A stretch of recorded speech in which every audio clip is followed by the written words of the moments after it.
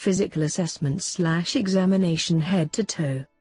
Physical assessment is a systematic data collection method that uses the senses of sight, hearing, smell and touch to detect health problems. There are 4 techniques used in physical assessment, and these are inspection, palpation, percussion and auscultation. Usually history taking is completed before physical examination. Inspection. It's the use of vision to distinguish the normal from the abnormal findings. Body parts are inspected to identify color, shape, symmetry, movement, pulsation and texture. Principles of inspection. Availability of adequate light. Position and expose body part to view all surfaces. Inspect each area for size, shape, color, symmetry, position and abnormalities. If possible, compare each area inspected with the same area on the opposite side. Use additional light to inspect body cavities. Palpation. It involves use of hands to touch body parts for data collection.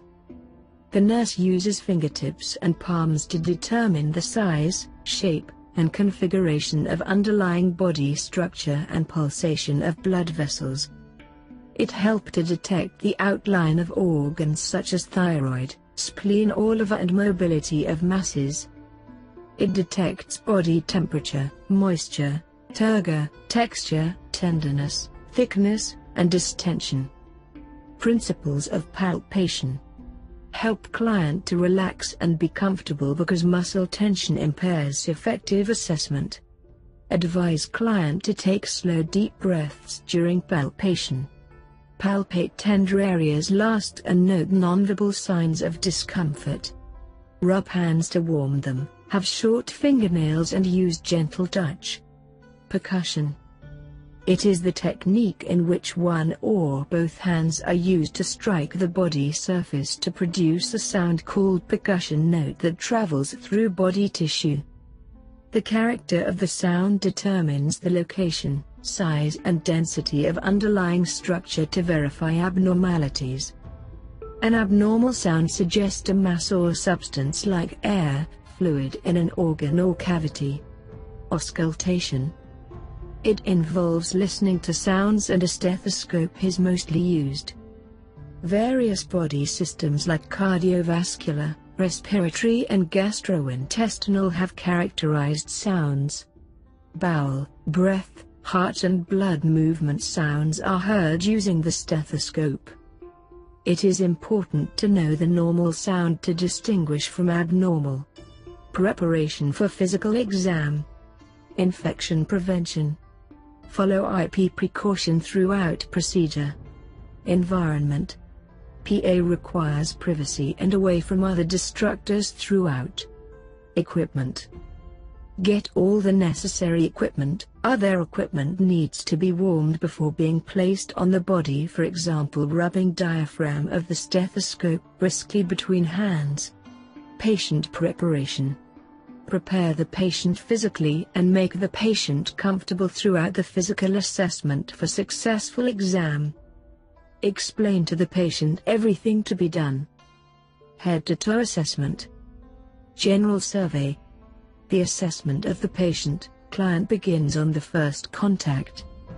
It includes apparent state of health, level of consciousness, and signs of distress. The general height, weight, and build can be noted, including skin color, dressing, grooming, personal hygiene, facial expression, gait, odor, posture and motor activity. Note: if there is a sign of acute distress, comprehensive health assessment is deferred until when patient is stable. Vital signs. Assessment of vital signs is the first in physical assessment because positioning and moving the client during examination interferes with obtaining accurate results. Specific vital signs can be also obtained during assessment of individual body system. Skin, hair, scalp and nails.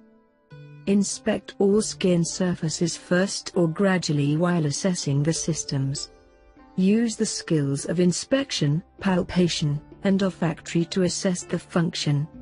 Skin. Inspect skin for color, edema, lesions, scars and vascularity. Palpate to notice moisture, temperature, and skin turgor. Hair and scalp.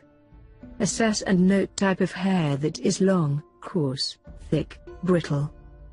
Note the color, distribution, quantity, thickness, texture and lubrication.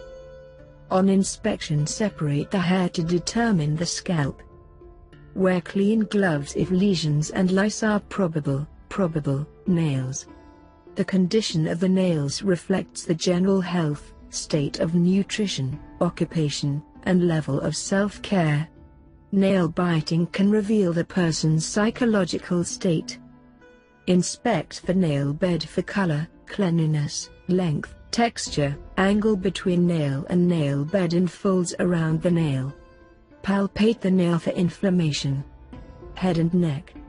The assessment of the head includes colon, eyes, ears, nose, mouth and pharynx.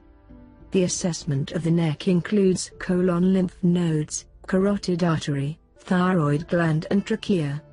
Eyes. Assess visual acuity, position and alignment of the eyes, eyebrows and eyelids. Note any abnormal discharges and color of conjunctiva and sclera. Ears. It determines the integrity of the ear structures and hearing acuity. Inspect for sore and discharges. Nose and sinuses. Assess the integrity of the nose and sinuses by using inspection and palpation. Nose. Observe for shape, size, skin color, and presence of deformity or inflammation. Sinuses. The exam involves palpation. In case of allergy or infection, the inside is inflamed and swollen, so palpate for tenderness. Mouth and pharynx.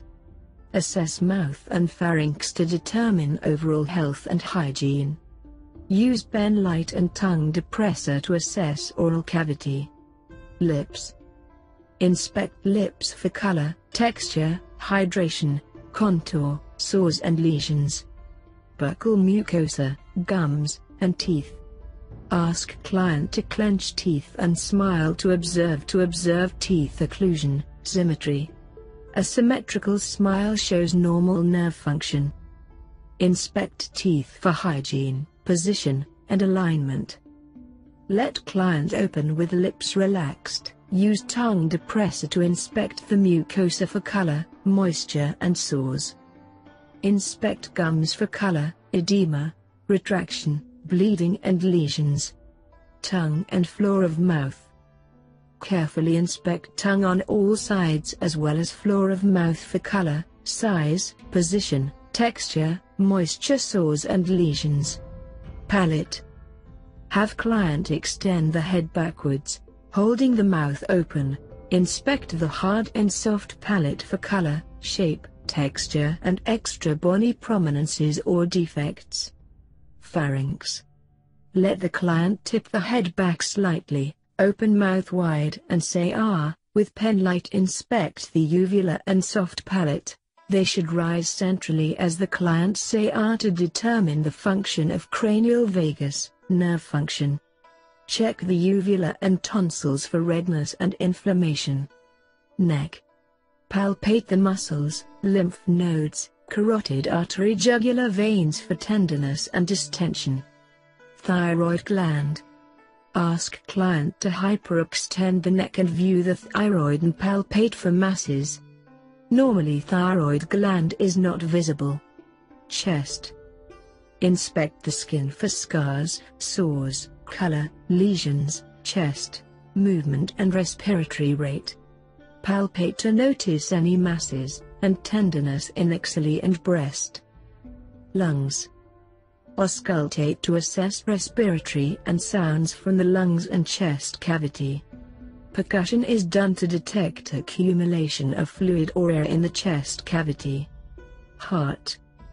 Auscultate to hear the heart sound. Learn to know the normal heart sound to be able to detect the abnormal. Breast. Inspect the breast for skin color, scars and lesions. Palpate to notice any presence of masses. Extremities. Upper and lower extremities.